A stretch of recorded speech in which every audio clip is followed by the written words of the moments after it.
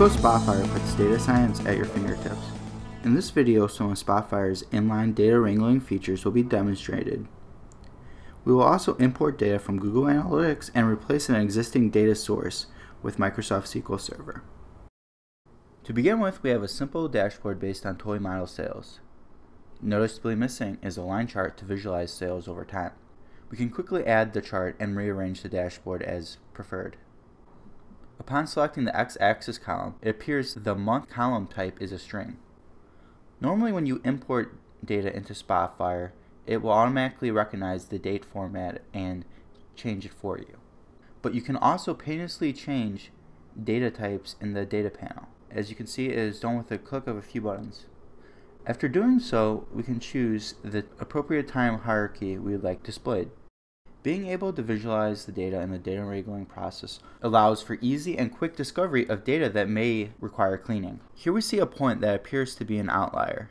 After clicking the data point, it becomes apparent that there is a data entry error. We can quickly correct this by right-clicking the value and pressing Replace Value. After looking at the quantity sold and the item's price, it's clear that the sales should be 4,808, not 48.08. Navigating to the source view, we see this transformation. By clicking the gear icon, we then have the ability to edit the transformation if needed. Next, we want to add data from Google Analytics. This is done like adding data from any other data source. After allowing access, we can choose what data we want to load, and here we have all the data available from Google Analytics.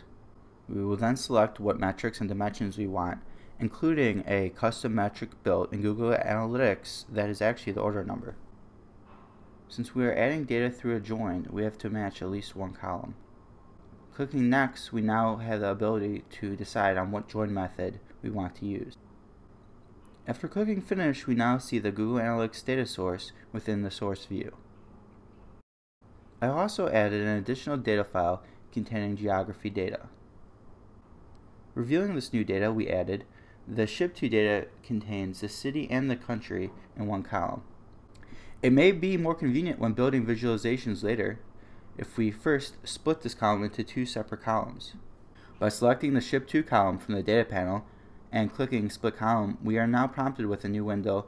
It allows for choosing the separator as well as two other options to decide where the split should occur. A preview of the data is also provided, making it very easy to split correctly. After a split is complete, we can right-click the column name and rename it appropriately. As of Spotfire release 7.11, you can replace an existing data source without having to redo any transformations, making data wrangling even simpler. This is useful in several ways. In this case, we can consider this the same as going from a test environment to production.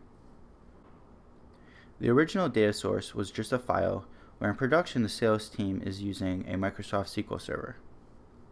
By working with an alternative and local data source, we developed an analysis file without access to the production source, which is convenient when working off-site or when you have a work in progress that you do not want to introduce to the production environment.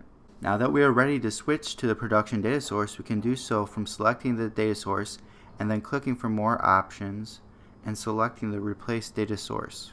This is a new feature as of the Spotfire 7.11 release. After entering the connection info, we can select what tables to import. And as you can see, we replace the data source without affecting the analysis. There is a yellow warning icon indicating one of the existing transformations may need further editing or configuration.